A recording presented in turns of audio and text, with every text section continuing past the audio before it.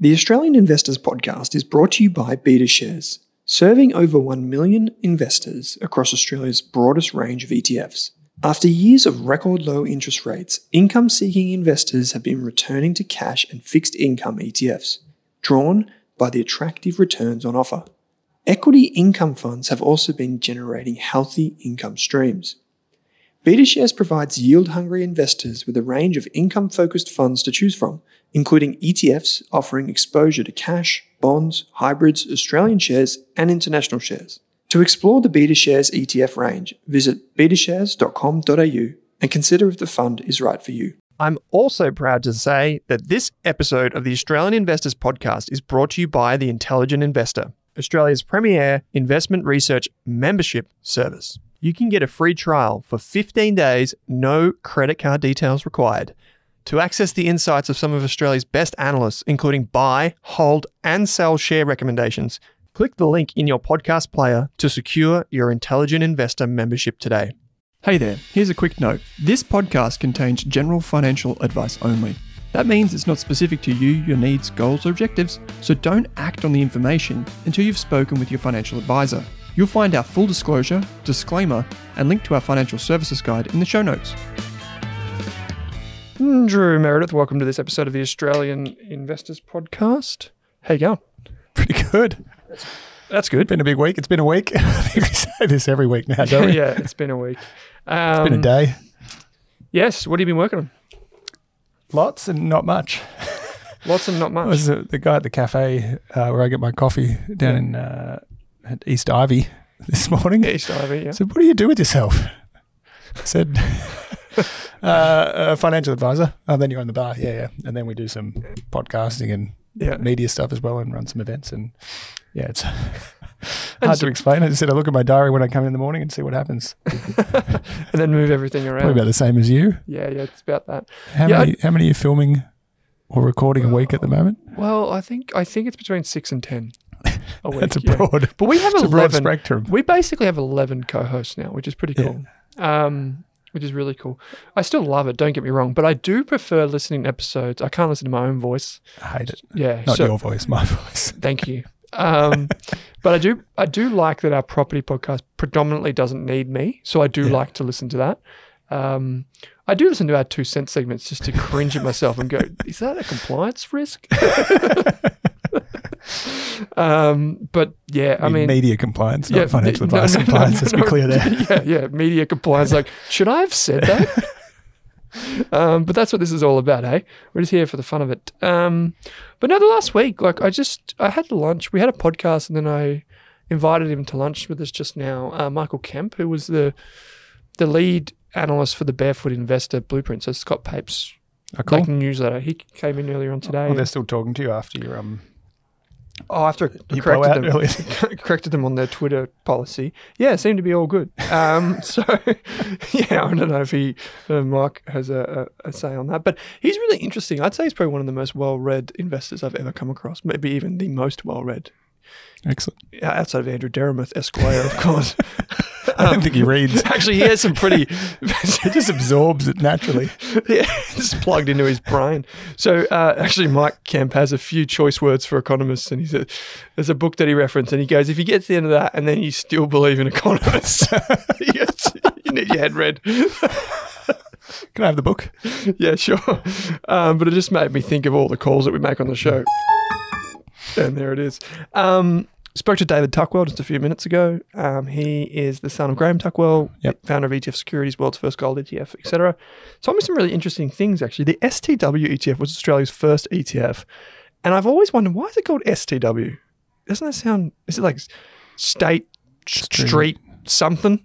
But it was actually because it was called Street Trackers. Yeah. Still don't get the No, I don't know W. I don't know what the W. But it was originally used, he said, by people who wanted to, as an alternative to futures contracts. Yep. So that was quite interesting. So a fund is hedging their position or keeping exposure while selling down stocks or something like that. Yeah, exactly. I was in Sydney yesterday, spoke to Jody Stanton, who is the CEO and co-founder of Rush Gold, which is It's now grown to a pretty big network of like a financial services ecosystem right around the country and world. It's like democratizing gold or couponizing. Yeah, exactly. Yeah. You can take a tiny stake in gold or you can take a big stake. I think they processed everything from $1 to 1 million of people getting exposure to it. Bit of a jet setter. Yeah. Sat next to a friend of mine on the plane. We won't talk about that. And we had, actually in your spot there, it should feel very, I don't know how many people we can fit in the studio, but we definitely pushed it last week when we had the ATO Assistant Commissioner in here. There was 6 or 7 of us in the room and it was getting compliance. Yeah, there was a lot of PR and stuff. But ATO Assistant Commissioner Tim Lowe came into the studio. It was great to chat to him. We also had after that, which was ironic. Thanks for not introducing. You're very welcome. I don't think you were in the office actually. Oh, good. Yeah. You probably don't. I just actually was more worried about you, so I didn't want to introduce you to the ATO and be like, and here's Andrew Deremith. And then they're like, I don't see his tax file number. They just have like a beacon that just goes off. Like they know straight away. They can see right through you. But then, interestingly, an hour after that conversation with Tim Lowe, the Assistant Commissioner of the ATO, I spoke with a guy called Karan Anand. He is the CEO in Australia of a platform called Henry, which is insurance. No, so Henry without the E. Yeah, I know. Take the E out. You don't want that there. Who wants an E in Henry? Andrew without the E. That's a Deremith. I guess it's a derivation. But they basically have built what I would characterize as zero for sole traders. Yep. It's a really interesting business for consultants, people that do freelance work. They take 1% of the sole trader's income and automatically file taxes, can automatically dollar cost average, can automatically automate your money. They do your tax returns as part of it. The fee is capped. It's really impressive. That's great. For sole traders, yeah, it's super impressive. That's what I think a lot of people running their own business get caught out on. PAYG, not PAYG, or BAS. Yeah, BAS. GST if you earn over 75K. Yeah. And so there's people that use that are like doctors who are consultants or freelance designers or tradies use it. And a lot of people use it in Australia. But I was like, oh, this is a really interesting company. I love Xero. I would love to invest in this private company. And then he said they did a $60 million raise. And I was like, oh, guess I'm not at the table. So moving on. That was last week, and also rented my bathroom and kitchen. Rented or renoed? Renoed. Oh, that's good. Yeah. So that took it out of me. We decided last Saturday night that we would reno the kitchen and bathroom before the following Saturday. Let's be while clear. Still working.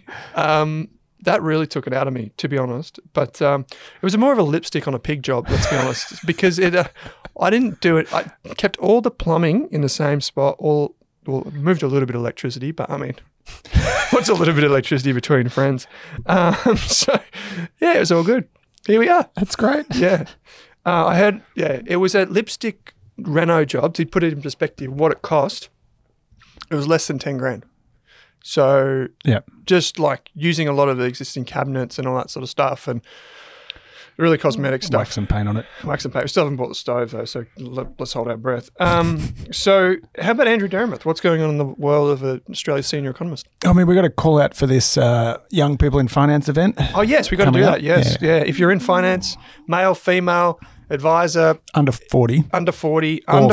Feel, this is very painful for me because 40. 40. Oh, wait, are you not invited? I'm not allowed to go. So there's like a heart. It's not it's so not it's less more than like if you feel less than or equal to. It's like as old as you feel. So it's not going to be restrictive. But generally, so if you feel under 40, so you would be coming along then. Depends on the day, but yeah. If you're post franking credits, you're okay. You're okay. So what's going to happen? The idea is just to bring we employ a lot of younger people in financial services in our businesses, and it's really to bring help encourage those younger leaders to network and meet other people in the industry, which can be quite difficult, whether you're working from home or whether you're in big businesses or big corporates. So end of financial year, 30th of June, happens to be at the bar that we are also part of as well. Okay. And there'll be, I think... Can we say the name? The name of... The bar? If you like. It's beneath Driver Lane in Melbourne. Yes. Jazz Bar. Really cool, funky underground. So A little bit too funky. yeah, how do people get involved if they're in finance and they are down here in EOFI? I think we'll have a link hopefully in the show notes and share it around after this. Okay, yes, I don't see it. Not you there nodded, yet, you but nodded yes. at the show notes as if I would know this, but yes, I do not know, but we need this. So if you are in or around Melbourne on the 30th of June, please register your interest. If you feel under 40, I would really love someone to push the envelope on that. Like, how feeling under 40 can you get? You know what I'm saying? 20. If you listen to what we talk about, it could be 20. So, But that'd be heaps of fun. I'm coming along, I believe. Kate will be there. Yeah, put Kate on the spot. Come on, meet Kate. Come with Kate. Yeah. I'll be hiding in the corner, but come and meet Kate. No, it'd be heaps of fun because it is really important. And I think the finance industry is typically built around a lot of older professionals in the industry, but there's a new wave of younger people that are coming through, and it's really, really great to see. yeah, an idea that came directly from our team. So it was, Yeah. yeah. Cool. Wonderful. What else? I was just reading, so Barrenjoey, old Jonathan Mott, who used to do, I think he was at UBS before, now he's at Jonathan. Barrenjoey. Everyone's at Barrenjoey. Yeah. He's always done Who a is lot. I won't say who. He's always done a lot of work on property sector. And it's become like it's so relevant at the moment. What's going on in the property market? They're now predicting prices are going up, and you're seeing prices go up in parts of the property market. But at the same time, you're seeing like a massive, as we get in the questions and probably the finance podcast too, there's mortgage prisoners increasing more and more in every part of the market. And then I think we mentioned last week, New Zealand's finished interest rate hikes, and they're reducing the LVR, or the loan to value ratios, on new mortgages as well. Yeah. So I think he said something like as many as, is it 24% of borrowers would struggle to refinance at current rates. So that's because they had a 3% serviceability buffer to work out what rate you can afford. So essentially you're being assessed on an 8% mortgage rate, even though it's at 5%, to have that flexibility. So he's expecting, arrears, so people behind on their repayments to increase significantly towards the end of the year, and put forward all kinds of work. The big question is, you could see all this data and say, oh my God, property market's going to crash. But that is thinking about the situation in a vacuum, isn't it? I think so. And then talked about how parts of the property market are now doing well, mainly because there's no volume. Wealthy people have still got no issue getting capital, and then a whole heap of people have fallen out of the market that can't afford to get a mortgage and have given up on buying first homes at the same time. So they called it the haves and have-nots of property. Did you make a prediction, right? I'll make a prediction that house prices won't fall over the next 3 years. But like anything that not necessarily this one, but any of those people that write columns for the AFR might suggest, I will make a prediction that the only thing that will bring down house prices from here is severe regulation. Yeah. So we are going to see, and I might even be able to get this episode cross-posted here on the Investors Podcast. If you haven't already checked it out, Chris Bates recently interviewed Simon Kustermacher from the Demographics Group, I think it is, on the Property Podcast. And he tied in all of the demographics that we see in Australian society today: immigration, baby boomers, millennials, who love their foam lattes but have to move a bit further out because they can't afford to buy in a city and whatever. And how this all interplays. But he brings it back into one fine point, which is that at the end of the day, what we're going to see is a massive, well, I'm paraphrasing in my interpretation, like a big hammer drop on property, because things like beach houses, Airbnbs, these will all be punished, severely punished. You stored it in the budget last week. The Victorian budget is the first mover on that for sure. I heard that in a cafe today too. I think someone said they were getting $100,000 in rent, and paying $25,000 in land tax. Yeah, which one side you're getting $100,000 in rent, so you're you not doing too bad. But the point is, it's changing, right? It's changing in a big way, I think, and it has to, because I know people are going to disagree with me, and I'm someone that's sitting on equity in my house, and I'm thinking I could do something with this, but the regulatory risk around property investment is meaningful, I would say. If you are trying to assume what happened in the past 10 years is going to happen in the next 10 years as house prices go up, I wouldn't want to be going all in on that. And I think interest rates are worsening inequality at the same time. You're kind of seeing it because less houses are being constructed, which will make it reasonable unless legislation changes significantly. Without that change, it becomes it's unattainable for more and more people. Another thing that's really interesting about this is that we don't have any major death taxes in Australia. Unless someone completely stuffs up their superannuation, there's no major consequences for dying other than death for the person that dies, of course. But the people that get the money after that, there's no major consequence. So only from super. Yeah, that's what I mean. There's only from super. So your job's probably going to get harder in the future because you have to find more interesting ways to work with that. Yeah. But I feel like that's a regulatory risk as well that I see for inheritance. Because if you talk about inequality, well, the easiest way to get inequality is just to perpetuate big balances being passed on to the next generation. They're attacking super at the moment on that, and that's the very next. Interesting. There, once they get this, thing done with super, this not cap. Then the next thing may be, well, how do we take this more broadly? Yeah. I've been seeing people everywhere outraged by the Victorian government's changes to all this like stamp duty investment properties. Really, people that I didn't think were political. Anyway, and it doesn't have to be interest rate cuts that help the property market. Go on. This year. So this is part of the Jonathan Mott report as well. He was talking about, the banks have the ability to extend loan terms, which actually reduces your payment as well. So if you had a 30-year mortgage, it's down to 5, but your payments are going up because of interest rates, they could reissue that at 30 years, provide flexibility because it's not in their interest to... Well, that's it. The whole system's not designed. They don't want you to fail. No one wants you to. And then they could switch LVRs and you probably get the regulator step in at some point to reduce that serviceability buffer before rate cuts, unfortunately, for me. Even how people assess. Unfortunately, I was thinking... I'm backpedaling every week now. As I was listening to like Mike Kemp talk about economists making calls, I was thinking of Andrew Deremith, Esquire, and thinking... how wrong is he going to be when January rolls around? I quit. The news, debt ceiling deal made. Yep. This is in the US. And this is, I don't know.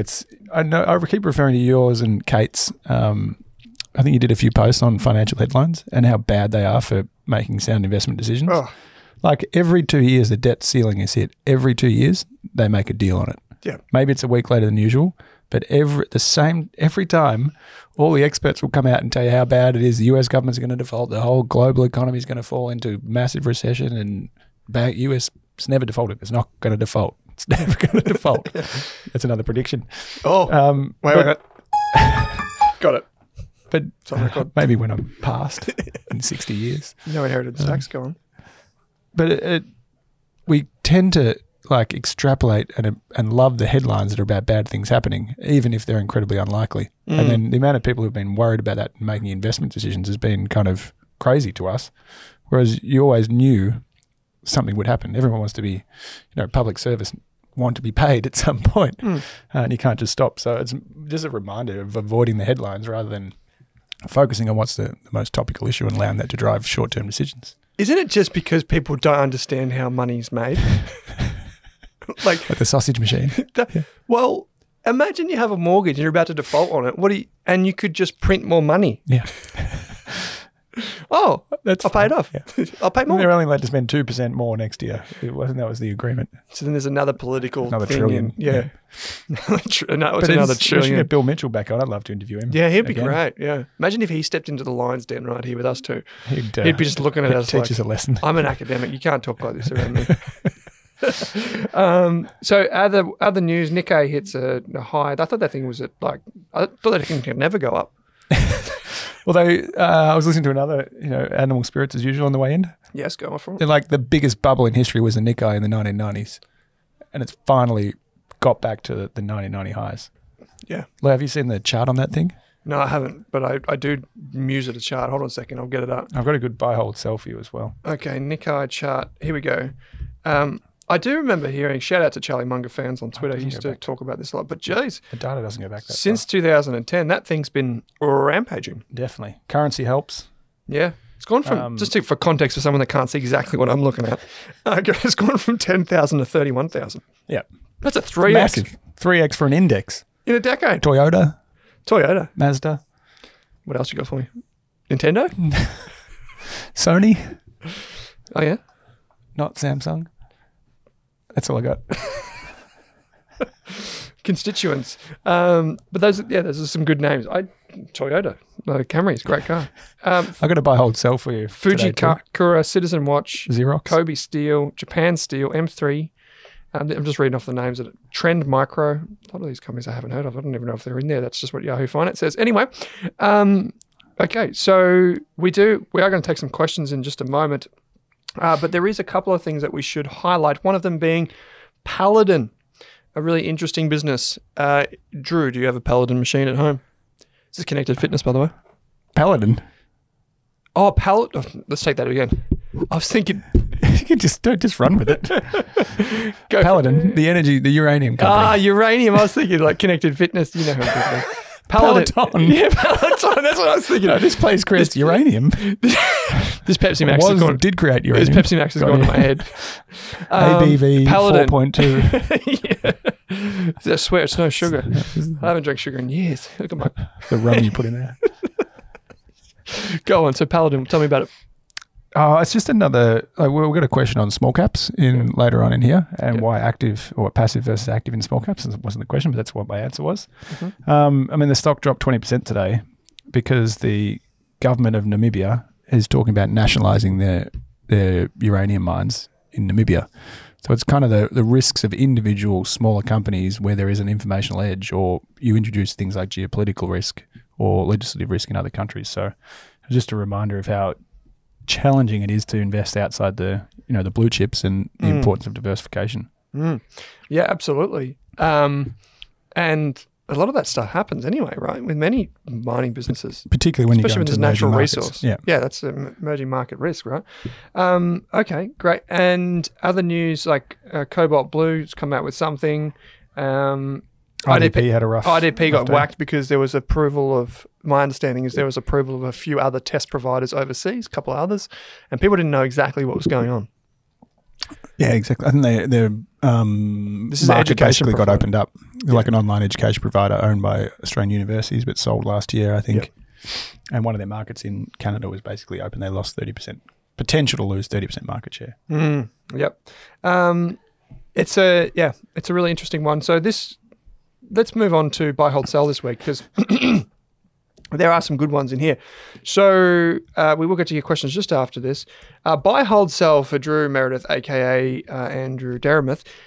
And the reason that we do these is to have a bit of fun, to poke a bit of fun at the finance industry because we know how silly the buy, hold, sell is. But we do find it hilarious that when we bring these things in, and hopefully you do too. Buy, hold, sell, Paladin. This feels like personal advice. It's not personal advice. Not never I'll personal do the disclaimer advice. in a second. But I think I'd say more on uranium. I'd be a sell. So you sell on Paladin? Just uranium in general. Why? From a portfolio perspective. Why? Nuclear power versus literally all the other power sources that we potentially have. So you're saying sell on uranium? Yep. So you're saying nuclear is no good, no bueno? I'm not saying it's not bueno. I'm saying there's better alternatives. Okay. Buy, hold, sell. I'm going to get some complaints about this one. Yeah, this is going to be Lee Matthews, maybe. Yeah, Lee Matthews. For those of you that didn't come to the Melbourne-based event, Lee Matthews, AFL legend, greatest player / coach of all time. Uranium stocks. He was very cautious on stage at our finance event the whole time, except then equity mates Bryce and Ren probed him and said, "What's one investment?" And he's like, "I don't really know, but if I had to pick one, uranium." Just went straight up the risk curve, right to the pointiest end. Hopefully for Lee it works out. Fingers crossed. Buy, hold, sell Pepsi. Pepsi or Pepsi Max? Pepsi Max. I'm a buy. Don't mind Pepsi Max. I did buy it today at lunch with Michael. But I say sell, to be honest. Like it? Well, I don't mind Pepsi Max, but I think Coke No Sugar is just eating everyone's lunch. Anything no sugar, it all tastes the same. Yeah, I always wonder what they put in it, but it's all the whole thing like die skinny, you know what I'm saying? Okay, this is going to be one close to home, given your family's association in this business. Buy, hold, sell, Andrew Deremith's goat's cheese. I'm a massive buy on goat's cheese. Yeah. Best thing, add it to a salad, maybe some, some sliced snow peas. Or, oh, wow. Yeah. Spread it on a bit of sourdough. Oh, my. Yeah. I know you were a buy on the Vegemite eggs. the other day. Yep. So this is, so just so we can confirm, Kate Campbell is the great-granddaughter of Campbell's Soup, and Drew Meredith is the godson of not Deremith, Meredith's Goat Cheese. I'm surrounded by royalty. Send me some free stuff, please. No, but neither of those things are true. Okay, so you've got one for me. I've got a higher lower for you. A higher or a lower? Okay. So you should know this, given you're so involved in markets, but I'm going to give you a higher or lower for the year-to-date index performance for each of these benchmarks. So I have to tell you whether they're higher or lower. Then a percentage, I say, not the the actual. Yep. And so is it? Don't okay, so it's just the number. It. There's no. Okay, so I'm just like you're going to give me a number, and I'm going to go higher or lower. Yep.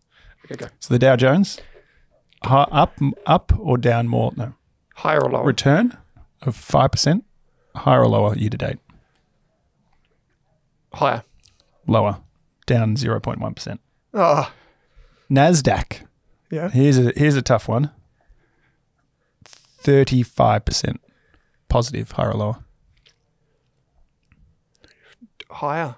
37.5% year to date return from the Nasdaq. The only reason I know that because you said FANG I could put be your 35 too high. Because Drew was just telling me, he's like, FANG could be my best call of all time, which is the FANG ETF, by the way, from Global X, sponsor of the Finance Podcast, full disclosure. Next one. ASX 200, 10%. Oh, it's going to be close. I feel like it's going to be really close. It really depends on not where total I set this return? mark, isn't it? Just the XJO on Google. Okay, so that's not total return. I would say just lower. So 3.7%. Yeah, right. Yep. Yeah, right. Okay. Yep. Okay, right. I was well off. Broadly positive. Yeah, so I just biased to the upside, I guess. Yeah. Pretty positive guy. So wait. So give us the numbers again. Dow Jones was what? Down 0.1% year to date. Nasdaq was what? 37%. You talk about a skew to technology. 37%. Wow. Imagine if you owned the Dow Jones ETF. I don't know if there is one. You do the SPX, that'd be similar too. ASX 200? 3.7. And the SPX is up 10. Wow. So the S&P 500 is up 10%. Wow. It goes to show how redundant the Dow Jones is. For those of you that don't know, in finance, it's commonly talked about. Jones. It's often talked about or remarked how kind of like null and void that index is nowadays because it only includes 30 stocks and they're not always representative of the broader market in this case. It had a great year last year, but then they had an issue when they started removing some of the big oil companies the year before. And they replaced it with like Apple and all these other tech stocks. Then the oil companies took off the following year. So the Dow Jones includes 30, the Nasdaq is 100, the S&P 500 is 500, the ASX 200 is 200. So I just think it's too narrow of an index to be representative. The whole point of the Dow Jones Industrial Index was to represent industrialized companies. Yeah. So that's the whole point of that index, which makes it quite different to most of the other indices that are just tracking the broad market. Okay, so disclaimer. Anything that you hear on this podcast is strictly limited to general financial information only. We do not know your personal circumstances. If you want personalized advice, we highly recommend that you seek the advice and counsel of a licensed and trusted financial planner. You can find one on the Money Smart website by searching for a financial advisor's name, and you can also see what they're authorized to give you advice on. Drew Meredith right here is a financial planner. But even if we answer your questions, they are strictly limited to general financial advice only. Once again, because we do not know circumstances. If we do talk about an ETF or something like this, like a managed fund, please refer to that fund's product disclosure statement and target market determination, or TMD. How many more are they going to give us? We've got PDS, TMD, FSG. Who knows what comes this? PP, privacy policy. I don't know, just make that up on the spot, but it sounds good. PP, no, it doesn't. Okay, bro, no go with VSO says that's the question and name, by the way. Lads, can you please bro down? We said no more bros. We said no more bros, and he starts with lads, or she starts with lads. Can you bro down on VSO? What are the pros and cons? Pros and cons. Would it fit in your core portfolio? Is there any point? WWADD, in brackets, what would Andrew Deremith do? I'm a year into investing, have VAS and VGS for myself and IVV for my kids. I do plan to start investing in individual companies once I've won and completed your course, Owen. Keep up the banter. That was a leading hint. The person obviously wants to win this week's best question and name, so they get a free pass to the Value Investor course. We'll probably do a sale of that before the end of the financial year, FYI, if you are interested. Drew, I'll start with you. This is a good portfolio construction question, and that's why I kind of led it with that Paladin discussion earlier. So VSO is the Vanguard Small Ordinaries Index tracker. Yep. So basically it tracks 199, 200 companies that are outside the top. Outside the ASX 100? I've got the full definition because I don't want to get it wrong. But the average market cap, the median market cap, just FYI, is $3 billion. Yeah, so it's still quite large. I think that'd just be X 100, wouldn't it? Yeah, because to be that's a pretty big thing. I'll get to the top. Big names. In Australia, Atlas pretty tiny Arteria, globally. That'd be a small cap. Car globally. sales, Allchem, Evolution Mining. You get the market picture. cap globally. Yeah. I mean, the way we think about it, I think, as you've heard us talk about, one of our golden rules is you want to be product agnostic and style agnostic. So that means we think there's a role for both passive or index tracking ETFs and funds, as well as active management. And I mean, we had a call with NZ Super, the big massive industry super fund in New Zealand, and their approach is like 66% passive and 33% highly active, and they use specific managers in specific parts of the market. So it could be private equity, emerging markets, and for us, smaller companies is one of those areas where we think active management and where the data shows active management can outperform benchmarks and do so consistently. And there's a couple of reasons for that, which I'm sure you raise as well. I think the universe of investments is so broad and there's so little research on a lot of those companies that there is an edge for people who are able to specialize and focus on analyzing individual companies. That's where you would have got Pro Medicus from originally. Yeah. It would have been a small cap sitting in there. Dubber potentially as well was one of the small caps that you were looking at as well. Zip. How dare you? But there is so much. It is a rare market that is inefficient, and there is an edge, and it's evidenced. And it's a developed market. What's rare about that is it's a developed market. Exactly. Yeah. And it's evidenced by the things like IDP falling 15%, Paladin falling 20%, companies falling 15 or 20% in a single day, which tells you there's different levels of information, different levels of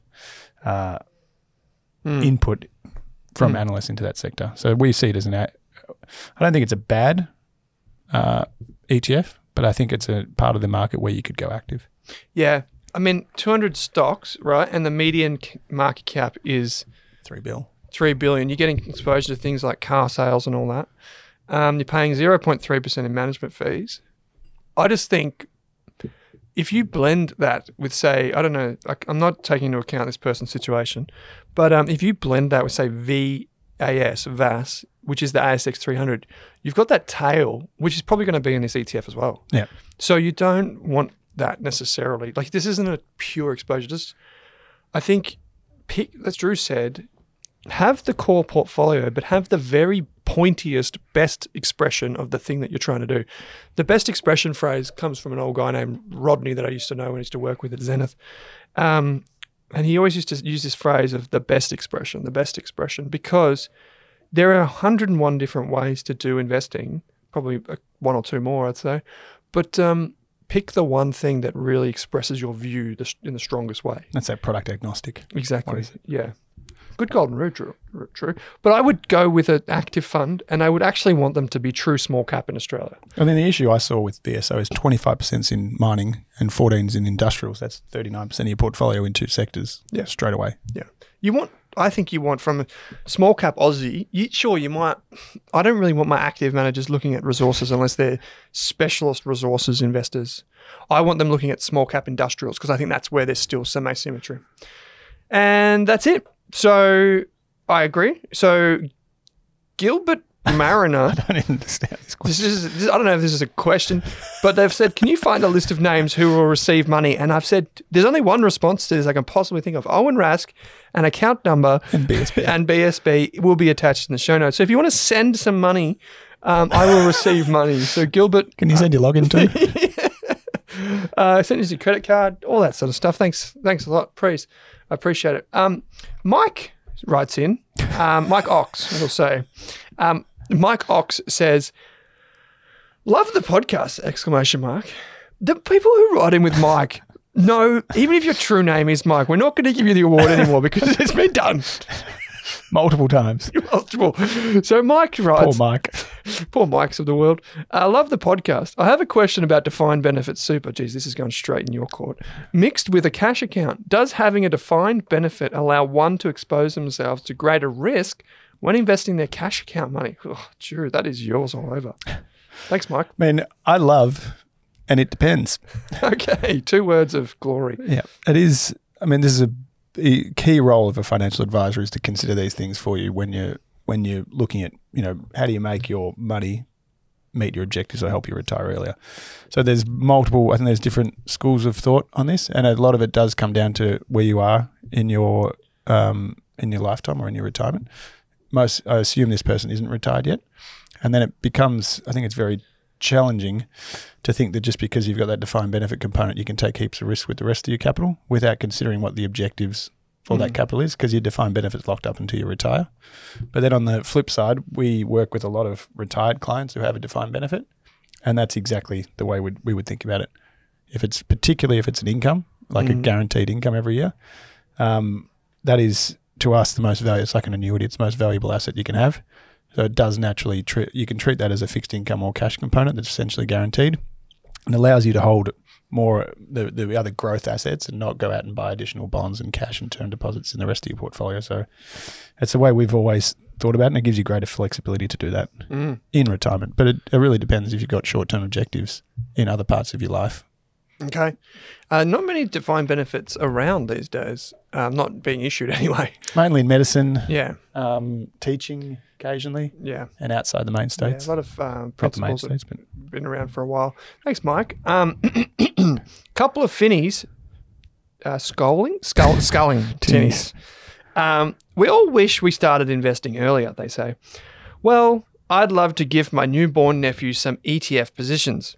What would be the best way to do this? Any relevant considerations or tax implications? Is this even possible to hold an ETF position or shares being a newborn? You've done this a few times. Yes, and I'll throw it back to you in just a second. But basically in Australia, a child or a minor under the age of 18 cannot legally own shares. So legally is the key word, not beneficially, legally.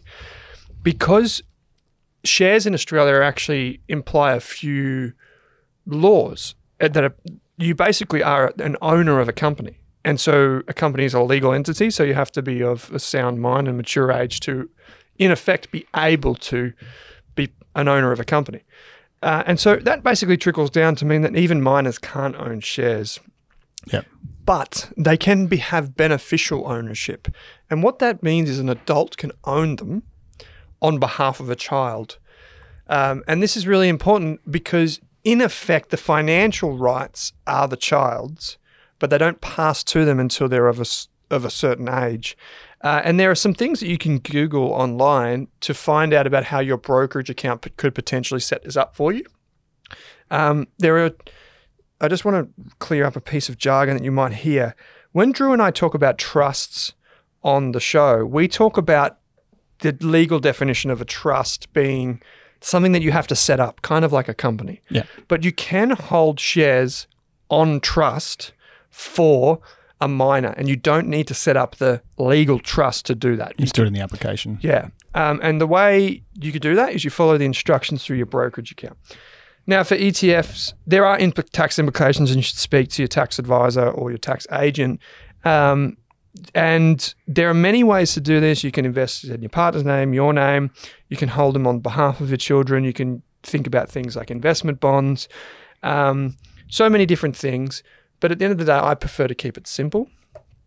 Depending on the tax bracket, I'm almost happy just to hold the shares in my own name, but for the beneficial interest of the child, and then pass that to them once I've set it up correctly. So there's no major tax consequences when you pass the shares, because that can be deemed as selling, which incurs capital gains tax. And one final thing, Drew, I'll let you have yours, but I want to probe you to talk about the importance of not just giving money to a child, but passing something along to them that's not financial, which is more important, being the education. Exactly. I think it's difficult educating a newborn. Well, yeah, you're not going to... This is what we discussed at the ASA event last time. That was my first note. Difficult to educate a newborn. Newborn is hard in many ways. Yeah, but later in life. I think, Jamie was very progressive or forward on it in that session, which was there's 3 things you can pass, but money and knowledge are 2 of the main ones. And knowledge is so incredibly important when it comes to finances because it's not really something that's taught in school enough. It's why you have so many listeners and support across your podcasts. And I think it's the way I've approached it and the way I talk to older people that are managing, or retirees that are trying to give something to their children is how do you make sure your children are engaging with that investment? Give them BHP shares like everyone did for the last 50 years, which kind of made sense because it was a success story. Yeah. But it's hard for the new generations to engage and have interest in BHP. We don't want to know the price of iron ore is $110. It's, how do you find investments that are related to their, the type of work they do, where their interests are, what they're worried about or concerned about. So how do you find, if you're going to invest, broad-based the better, as we'll say in these, more diversification the better, but find something they can relate to and have an interest in knowing more about. Could be, renewable energy has been one. It could be tech, could be cybersecurity, it could be marketing. How do you find businesses and assets that are, how do you humanize the investments? Because that's how you help in passing on education. There are a number of studies that show that most families' money runs out after the 3rd generation. And I believe that's because the lessons of earning money haven't been passed on and the importance of earning money. So the kids have got to earn it. But the thing with this is going to take you many years. I would use, say for example, if you have like a date night, if you conjure you're in a barefoot investor, you have a date night where you talk about money for 15 minutes and then you get on with the date, or you have an occasion when you talk to your partner about money and investing. What I would do is I would schedule a quarterly date night or quarterly whatever you do, and check in with your partner to talk about your investment portfolio. He or she might be really on board with that, and it's a great way to get them involved as well. And then when the kids are old enough, they will see that it's okay for you to talk about money at the dinner table. Yeah. And then that through osmosis. We call it $bucks, to be honest. $bucks. Yeah. What does that mean? Bluey reference. Oh, right. Okay. I'm not at that stage yet, but thank you. Bluey's blue. That's really interesting. It's blue healer. It's a blue healer. Female, though. Yes. Female. That threw me a bit because the dad's blue. And I was like, wait a second. But Bluey, Australian iconic show. Anyway, so we got sidetracked by Bluey. The 2 big things that I would say people have a challenge with in Australia is they know money's important, and they don't have the financial literacy. Yeah. So that's a recipe for destruction. So when you have your children and they come of age, start to educate them in a way where it relates to them, like you were saying. And I would start with ETFs and that sort of stuff, but they're not going to understand that. But then eventually you go to Nike is the current example, or Apple, and you start to include those in the portfolio, maybe at the quarterly dinner nights or whatever. What do you call it? $bucks. $bucks. Yeah. $bucks. Sounds like dollaridoos from Simpsons. So that's how I would do it, and I wouldn't restrict myself to one thing. The portfolio is not going to be that big, but start building the portfolio out and make an occasion of it. Great question, because I'm super passionate about that sort of stuff. Next question is a real, do you have some bread over there? Because I'll just butter it for you, Andrew Deremith. Fanging it. Yes. Reminds me of my old days riding a Yamaha around the paddock. So, so hey, broski/Finnies, I prefer Finnies. Thanks for answering my eldest question on the potty last week. This is a repeat offender. Question this week. I managed to buy a bit of the FANG ETF over the past 5 months. This is the FANG Plus ETF from Global X, just so you guys know. And I'm feeling like an accidental hero, assuming Andrew/Drew is feeling pretty happy with his timing too. He is, don't worry about that. Given $1 AUD buys 65 US cents at the time of writing, we're at the lower end of the long-term average. My question is, how much, if any, impact does currency movement have on the FANG ETF share price? Noting the Aussie dollar has fallen from 73 cents to 65 cents at the start of this year, whilst at the same time many of the FANG stocks have had stellar share price runs. So is the FANG price all a result of the individual stock movements, or has currency movement played a role as well? In addition, should we be keeping currency movement somewhat in mind when buying US stock domiciled ETFs currently? Really enjoying the pod. Keep up the great work. Thanks, Fanging It, for a great question. So it's basically, let's generalize this a bit. It's basically with the FANG ETF, how much do you consider currencies? So it's in AUD, so it's unhedged. Yeah. So literally every company in there is US domiciled. Yeah. So they earn US dollars. Yeah. Yeah. Or pay everything. Maybe some Ireland. Yeah. Maybe some tax in Ireland or Singapore. Where they pay tax. Yeah. Who knows? So currency incredibly important. Currency is incredibly important. I thought we should step back and just confirm the performance of FANG. Okay. First. Let's just recap on that. Go for it, Drew. Oh, you want me to do it? Credit to me? Credit to you, mate. Credit to you. That may be my best investment decision of all time, and I'm not sure if I'm going to close it out yet. Okay. Well, if you annualise it, it would be very impressive. Yeah, it's a pretty bold call. Annualise a monthly But rate. I think we did say late 2022. Oh, Facebook was down 70%. It was. But we're like, these are like the greatest companies in the world. Yeah. And they're super cash flow They're not positive. going anywhere. Sure, they might do layoffs, but that's only good for the business. Yeah. They've got a lot of excess. Sorry, geez, that could bring me some hate. But it is like for the business. They needed to. Like Google onboarded They've put on tens of thousands. so much flab is probably the best way to explain it. Yeah, there you go. No, I get told my writing is flabby very often. So, Okay, yeah, it is. I don't get to the point. Probably help me explain this podcast as well. So get to the point. So let's all admire Drew's call on this. But currency, incredibly important. Currency, but there's a two-pronged effect here. You've got the currency that you buy and sell in with your ETF, because that will impact it. But you also have the currency impacts on the companies themselves. So in this instance, to answer the question of what drives the price, clearly it's the performance of the stocks. The majority of it, Yeah. There is a hedging, there's a currency impact. The falling Aussie dollar has helped significantly, but it's, if it's up 70%, there's probably 15 or 20% of that when the Aussie fell from 75 to 65, something like that. It was probably where the currency benefit came from. But an increasing Aussie dollar is a massive risk to this. You have to, not just this, but any IVV. S&P 500 unhedged. If the Aussie dollar went to back to $1, that's like a 50% gain. Yeah, it could wipe away a lot of profit that you've got on investments over the last few years. Jamie, you would have talked to him about it a few times before, and it's all about having frameworks and decision-making frameworks for things like currency, because they're not controllable. But how do you reduce or remove an additional risk from your portfolio? Yeah, did blend. You know that rule. Yeah, did blend a little bit of hedged IHVV into the core portfolios recently. Yep. Not all of the portfolio. Don't go all or nothing. But yeah, you don't have to get it precisely right. You just don't want to get it precisely wrong. Yeah, and just to reference Drew's rule is 2 standard deviations. And you can check that. I have never put the link in the show notes, but there's a website that I created that checks that for you. Credit to you. Credits. Well, just buttering my own bread for a minute, why not we? But yeah, so we're near the lower bound of that 2 standard deviations, what it's fair to say. So this is a statistical rule. It's not necessarily like going to work. Yeah, but that's where you start adding hedging, or if you switch to a hedged option for some of your investments. And the one thing I actually had a rant about this on LinkedIn, should have brought this up at the beginning of the show. For a change. Is a lot of people make decisions based on a zero tax environment. So where you just said you would make the shift, you should know the tax consequences. Trigger CGT, yeah. If you're in a retirement phase, it's obviously a very different consideration than if you're in an accumulation phase and you're in a high tax rate. So all you can basically do is choose where to allocate new dollars, not necessarily. So you're not going to be perfect at it.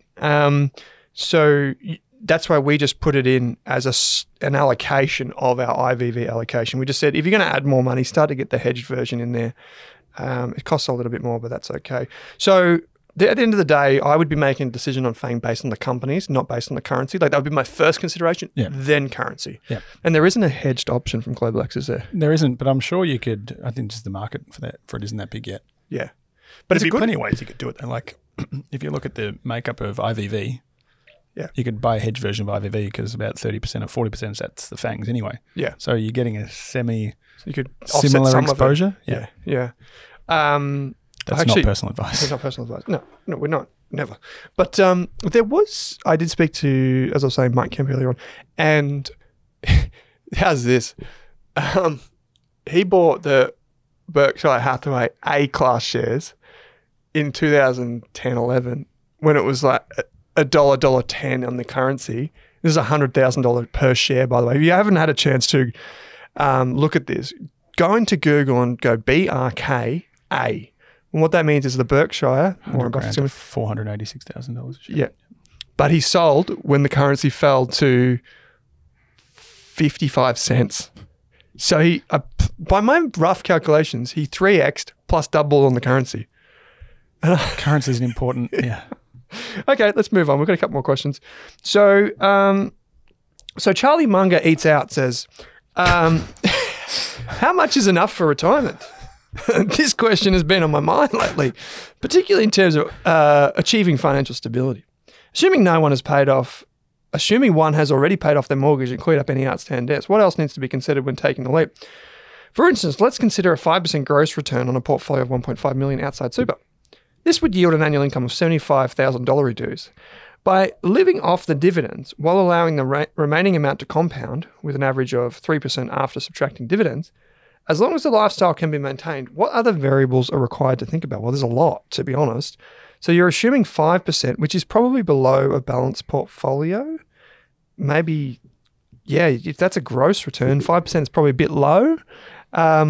Because that means you're not even keeping pace with inflation. So even if your dollar value goes up, your inflation adjusted value might be falling. Then subtract your living costs. Drew, yeah, I mean, there's a bunch of different rules here, but personally, I think one big emotional thing, I know you're going to talk about different things, but one big emotional thing is I often think about this. If I had $1.5 million, maybe I could retire if I knew exactly what I was going to do with my money and I felt very confident in my skills. But the more money you have, the less fearful I would be. Yep. And at that, where you sit on that spectrum is very different for maximizing probabilities from that point. Yep. Yeah. How much are you going to keep working? Are you not going to keep working? All of these types of things. Which we just did that interview with John Glass. I might share that with you as well, great. Which was talking about that retirement. He's going to be the retirement event. Retirement. Yeah. He'll be, we're hosting a session with him talking about the transition into retirement and the physical and mental challenges that come with it as well as the financial. I don't know if I put that link in the show notes last week to the retirement event. That's all right. We don't want to yet because it might be overwhelmed. You've got a big venue. It's all right. Okay. Go on. Beers are on me. Oh, that's very big. That's a big statement. Lots of FANG winnings. I mean, I tend to, because we do so much retirement, we actually spend more time outside the investments than on the investments with these discussions. So you're talking about a 5% gross return. Yes, feels a little low. Yep. I think average return from a balanced portfolio of assets is CPI plus 4 to 5. So it's 7 to 8%. Yep. Our rule of thumb is about 5% income every year.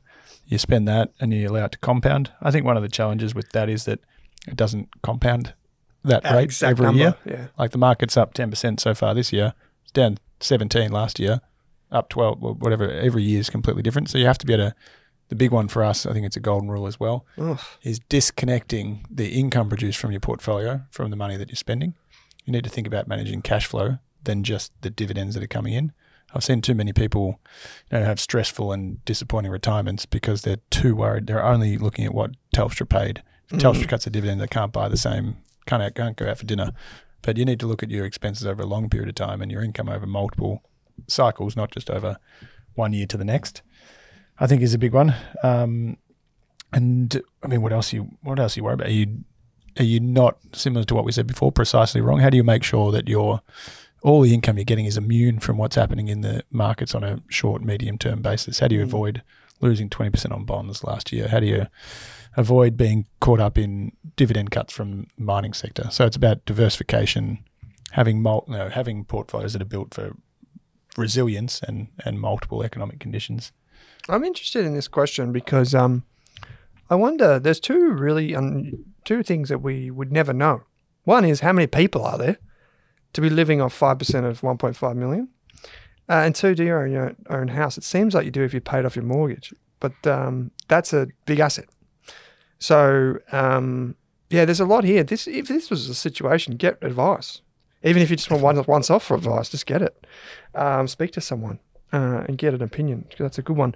So we've got time for a couple more questions here, Drew. This one, I might... Okay, why don't we jump down to the next one, which is Indy Bo Tom, who says, which would be, I think, the question is, looking at using ChatGPT to build me a stock screener, what would your top 5 indicators be to help screen? Hard one for me. You are a professional stock picker. No, you're not. That's not Andy Deremith. No, I put a couple down, and they're all pretty vanilla. But to be honest, because we focus on retirement, it's all about quality. So what are the big drivers of quality companies? Yeah. And it's looking beyond, we get focused on PEs and dividend yield. I kind of throw them out. CSL has been on a 30 times PE for its entire life, and it's gone from $2 to $300. So, and a stock split in there somewhere too. I look at important things, same things as I look at in my own business, which is what's the margin? So what's their operating margin or their profit margin? Is it solid and they're able to protect it? That goes into what's the return on equity? What's their earnings growth? So are their earnings, and probably more importantly lately is sales and converting sales into cash flow, which is no one cared about it for the last 2 years, but they cared about it recently. Not when VCs were bankrolling everything. Am I right? And then debt to equity. The last thing you want is a blow up that's driven by debt. And we know that credit markets can blow up overnight, and you can lose access to funding, and your company can disappear essentially. So yeah, it's you can tell they're just essentially the key ratios of a quality focused investor. One of the things that, I think I always like to refer to the credit markets behaving poorly as a freeze, because I think that's a good way to think about it. Yep. Is credit markets freeze shut, where they don't issue money to borrowers. So I'm going to just take a backward step. I would only ever design a screen if it matched my investment philosophy. So you need to make a screen that matches the way you want to invest in individual stocks. And sure, you could use ChatGPT to help you do that, but it's probably not going to be perfect. So let me tell you how I would do it according to the 5 rules that I set out in the Rask investment philosophy. This applies for the stocks or the companies that we buy. It does not apply to the ETFs or the funds that we research and invest in. But for the stocks, I want companies to have a strong competitive advantage. Drew mentioned one of the best ways to measure that is through return on invested capital. Measure that over time. So ROIC is the shorthand for that. Number 2, I want my management teams to be aligned and transparent. So this is an interesting one. You can't necessarily screen for this, but what I like is all founders and families at the helm, or at least people that have a significant amount of ownership. So I'm sure there's some software out there where you can screen for, does the board of directors and executive team own X? Yep. But it's actually interesting, because if you screen for ROIC, you would get return on invested capital. You would probably find businesses with a competitive advantage, and they tend to have high inside ownership. So those two are related. But you want the return on invested capital to be screened like an average of the past 3 years or something, or 5 years. Number 3, the businesses must fit within my circle of competence. And so that would be the same for anyone. So I tend to screen for fintechs, software companies, and industrials. I don't know much about mining, so I just screen that out typically. Number 4, the business must have a large and growing addressable market. And so the way I would screen for this is I would look at revenue growth. It sounds pretty crude, but I would look at revenue growth over 3, 5, or 10 years and try and then filter by that. So again, filter by that. And finally, I look for businesses, this is probably not necessarily something that you need to screen for, but it might be something in your next stage, which is the valuation. But in terms of being reasonably valued, what I'd look for is maybe just companies that have low debt, to steal Drew's idea. So let's just recap. We've got high return on invested capital. We've got owner operators at the helm, so management teams with founders or families. In the circle of competence, so in the sectors I want to look in, and it must be growing over time. This is only the start of a much, much longer investment journey for me, an investment research journey. So Drew, I reckon we've got time for one more question. Which one do you want to jump to? I feel like the industry super fund might be one for next week. It's a big one to unpack. Oh yeah, that's a big one for next week. So which one do you want? Let's go Art Vanderlei, a reference to Seinfeld. Okay, Art Vanderlei says, hey Owen and Drew, sitting on a decent cash balance in the portfolio ATM, which means at the moment, but it'll also a play on words. SelfWealth don't pay interest. Any thoughts on what would be a good option to get this cash to do some work? External high interest savings account, some type of ETF, AAA? Yeah, good question. I'm always worried to know that the ETFs aren't necessarily cash. They're not cash in a bank account, and they're pretty quick to say on the BetaShares website, this is not a government guaranteed investment. Yep. So not that there's a problem with that, but basically it's invested into super short-term Australian government issued treasuries or bank issued bills. So that's like where all the money's going in the US amid the credit crisis. It's all going to money market funds, which are invested into this kind of really short-term deposits issued by banks and governments. I mean, keep it. Can I do KISS? Yeah, KISS. Yeah. There's 3 options there. I think there's AAA, there's Bill, and there's Cash from all the biggest providers, which they used a lot in SMAs. Those are the ticker symbols, by the way. BILL, AAA, Cash, CASH. Yeah, thanks for it. Yeah. But they use a lot in separately managed accounts or SMAs and managed accounts because it allows you to hold a cash balance without having a cash account in there. But keep it simple. Put it into a high interest bank account. Macquarie's giving you 5. Rabo's probably similar. ING be similar, or put it into a term deposit. Yeah, if I had a mortgage, I'd be whacking it straight on the offset account. Always that one. Yeah, but then a term deposit or savings account next. If this was money that I planned to invest in the next 6 months, I'd probably opt for a cash account over a term deposit because you probably want to be nimble enough. Remember, if you break your term deposit, you might forego your interest. So probably want to be nimble enough there. But that's a great question, and it's really important for a lot of people. I do also, just as an adjacent question, I do consider the cash that I have as my entire wealth as part of my core portfolio. Yeah. So it doesn't matter if it's in an offset or in a AAA, like ETFs type style thing, read the PDS, etc. But Drew, we've got to pick a questioner by their name and award them this week's award. We've also got to do your joke, but I'm going to have to insert something else that's really important. There may be no 2 cents next weekend because I will be on the road, and I apologize in advance. Week off, legs up. So no, we've got heaps of interviews coming up, including an interview with Lawrence Cunningham. That'd be fun. That's fantastic. So keep sending us in your questions. We'll be back soon. But Drew's going to give us a joke in just a minute. Maybe I'll go. I think you voted last week. So I am going to, can I vote? You can. Okay. So I'm going to... You're a co-host as well. This is true. I am co-host. Bro, no go with VSO. I agree. Yeah, was my choice because 1, you tried to bait us into giving you the award, but 2, I think this is a really good question and it fits really well into what we try and talk about. Is like, it's not active or passive, it's active and passive. And we want you to think that way. Don't limit yourself because of something you read online about you have to do this or you have to do that. Just choose whatever works for you. And I think this is a really good one for that. So, bro, no go with VSO. You did include a few lads and a few bros in there, but that's it. And if you want to get in touch with Drew Meredith and the team at Wattle Partners, as you heard before, there will be a link in the show notes for financial planning. So please put your info in there and it gets sent across to them. But there's also an upcoming young person in finance event. I'll have a link for that in there as well. There'll be a link in there. And as well, keep an eye out either via Rask emails or social media because we will be announcing that there is an event for people over the age of 50. It sucks if you're between 40 and 50 because there's nothing for you. But if you're under 40 or you feel under 40, sorry, Drew, or you're over 50, there's something coming up for you on the horizon. But do we put the leader of that event under the microscope? Or the leader? Who's running that event? Who's the leader? Go for it. You know who it is. It's Karis. It's Muriel. Yeah. Muriel's running the event, so congrats to her. But there is some reprieve for the 40-year-olds in the house. Rask has just put the finishing touches on a 10-part roadshow. Oh, you will be hearing more about this in early July. The events are in August and September. Perth, Adelaide, Melbourne, not Melbourne this year, Traralgon. Drew's coming to all these this way, scratching his head.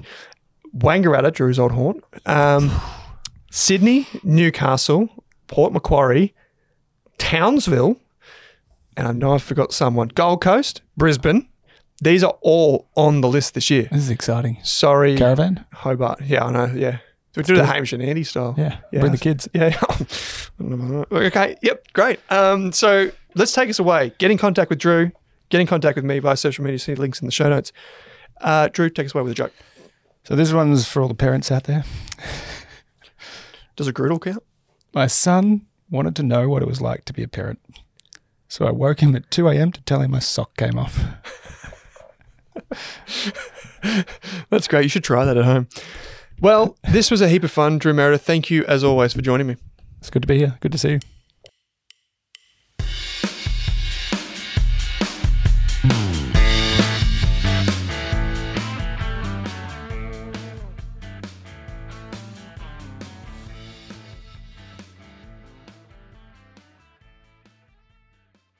Thanks for listening to the Australian Investors Podcast, which is proudly supported by JP Morgan Asset Management. JP Morgan Asset Management provides opportunities to strengthen and diversify investment portfolios through alternative income strategies with the JP Morgan Equity Premium Income ETF, or ASX JEPI, JEPI, currently the world's largest active ETF, with assets under management of US $25.49 billion as at the 16th of May 2023. For more information, you can visit the JP Morgan Asset Management website by visiting am.jpmorgan.com/au. That's am.jpmorgan.com/au.